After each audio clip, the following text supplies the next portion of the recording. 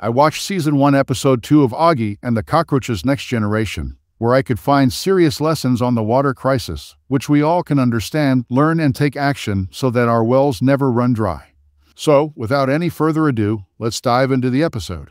Okay, we start with our usual habit of wasting water when there's plenty. We have often told children to save water, but as per EPA, an average U.S. family wastes 180 gallons per week through household leaks. We shouldn't be ignoring leaks and waiting for disaster to strike. It's also good for the environment. We also waste water by turning on the tap when not in use, using fresh water for outdoor tasks, and then we complain about why city authorities are stopping the water supply in dry months. Please, fresh water doesn't come from heaven.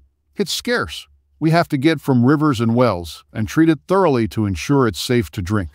Let's not waste fresh water when it's in plenty so that our taps don't dry in peak summer months. Oggy got the plan of digging his own well to make up for the dry summer. Idea is good, but when everyone digs their own well, then the water table falls and droughts become common, as is the case with Oregon recently. The problem is the same in other parts of US, like Texas, Arizona, and California. We grow water-thirsty crops, we destroy our environment, we overpump and make multiple wells, and then cry why water isn't there. It's high time we stop doing this. So what are the ways to recharge water table and solve water crisis? Oggy got the natural recharge at the end of the episode. Rain. We should deploy rainwater harvesting techniques like roof catchment systems and cisterns to adequately recharge groundwater for everyone to benefit. Because how many times you'll deepen wells or dig new wells?